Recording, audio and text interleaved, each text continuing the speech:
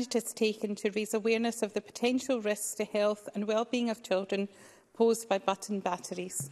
Minister Marie Todd. Button batteries have been involved in truly tragic incidents of childhood injury and death.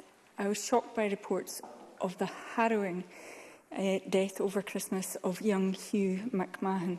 My sympathies are with his family, who I understand have close ties with Clare Adamson's constituency. The Scottish Government supports organisations such as the Child Accident Prevention Trust and the Royal Society for the Prevention of Accidents, which work tirelessly to publicise threats to children's health and well-being, including button batteries. We're engaging with them and with other stakeholders to identify what more can be done on this important matter. Clare Adamson. Thank the Minister very much for her answer and for her condolences, which I'm sure are shared across the Parliament today, for my young constituent who died so tragically. The cross-party group on accident prevention and safety awareness returns to this issue often. Within the last 2 years, we've had presentations on it, and our concern lies with the availability of fake goods online and fake goods in our shops, but also with the concern that few parents are aware of the risks posed by these.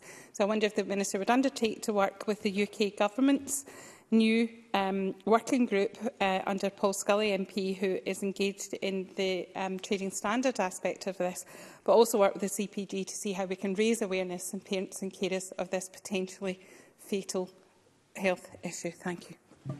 Minister. So let me first acknowledge the work done by Clare Adamson and the cross-party group which she convenes to highlight the risks of button batteries.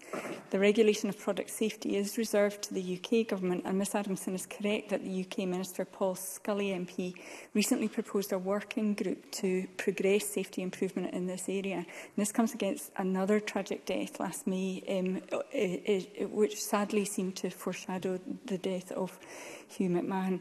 I can give absolute assurance that the Scottish Government will engage with the UK working group. Indeed, our officials have already had positive discussions with counterparts in Mr Scully's department around our eagerness to cooperate and to help drive forward extensive work to tackle the risks. And that eagerness to cooperate naturally extends to the cross-party group and any other partners in accident prevention.